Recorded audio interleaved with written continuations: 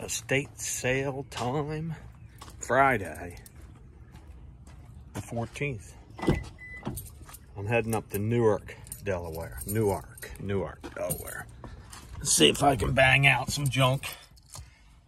Very few things happening, so gotta go after what is out there. So let's see what happens. Bang some stuff out. Man, they got everything here. Look at that scale. They're no good. 15 high so far. Ooh.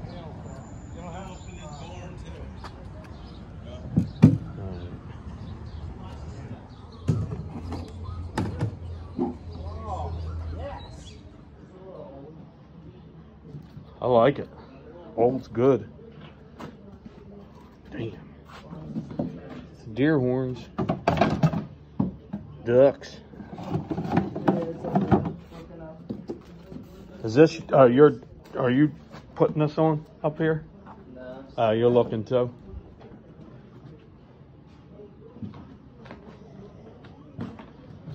Where's all the old bottles at? Coleman cooler, roached.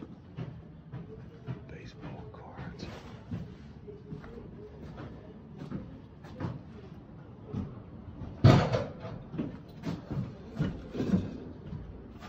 Wow. That's my mom. Really? Yeah. Like I said, slim pickings. I only picked this up because I like that cage. I don't think this is worth anything. I'm trying to learn about these. We're going to find out. It looks old. And of course it can. $5 spent today. You've arrived. Destination is on your right. Wasting my time, I know it, but I'm taking a shot anyway. These people are usually really crazy on prices. So let's see what happens. And that's my weight. This is garbage, man. Way overpriced. $75.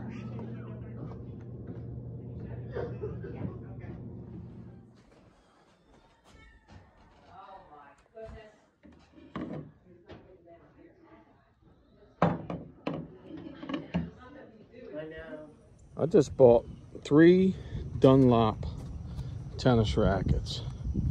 Now, this is something I don't know much about, but some of these look pricey. I'm sure it's about condition. And an old DuPont. This might be Bakelite. It's pretty cool. $2. Typical.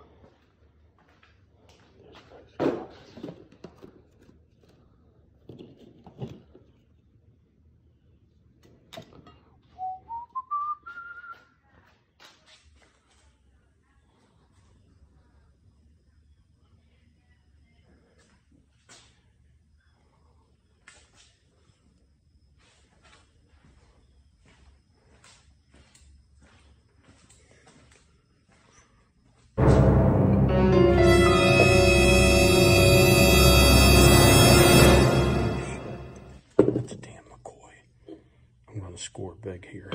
They don't even know it's here. Me neither. This is about game face on. That's huge. It's a McCoy jack-o'-lantern cookie jar, and they don't have a price.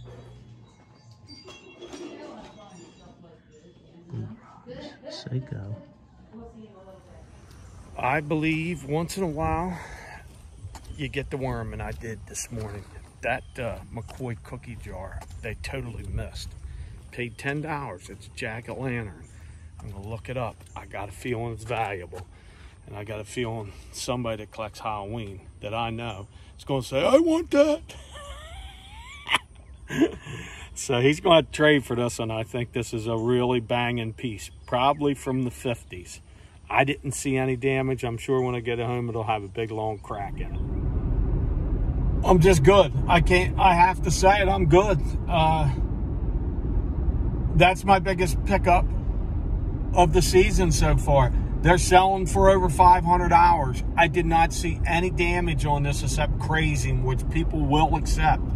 A jack-o'-lantern McCoy cookie jar. There's the comp right there of what 2 of them sold for. This is crazy, man. high have struck again. It just, wow, I am blown away. So back in my hometown after nice scores in Lake Placid, free stuff. It's time to show you what I got at 2 estate sales today. Big $2 on an oil can. This is probably worth $5. So nothing, dismal. Tennis racket. I'm buying it because it's got the Spalding cover, and I got a feeling that people, I don't know what this is or what it's worth, but I picked it up for $3. So I'm in at 5. I'm in at 5, and I'm not feeling good. I'm thinking this weekend is not going to be anything. I'm close to an estate sale now, so I said, you know, these people are way overpriced, but I went anyway. 2 miles off the highway, so this is my first pickup. This has DuPont USA on it. It's one of those old, is it Bakelite? Possibly mirror. $2 for that. I think that's an okay score. If not, oh well, $2 is no big deal to take a shot at. A lot of people are at estate sales and they're all running around with their phones out. I mean, just going over everything. They're buying boring things. And I'm after stuff that's unmarked and won't come up with the, because I want to. This is sitting there and it's unmarked again. It's a Dunlop tennis bag. They had their own tennis court at the house. So let's look at these, and are they worth $10 I put on? No comps. This one's probably been thrown a few times. I don't know. This one's got a little staining in it, but I'm not worried about that. That'll probably come off. I don't know how people think about grips.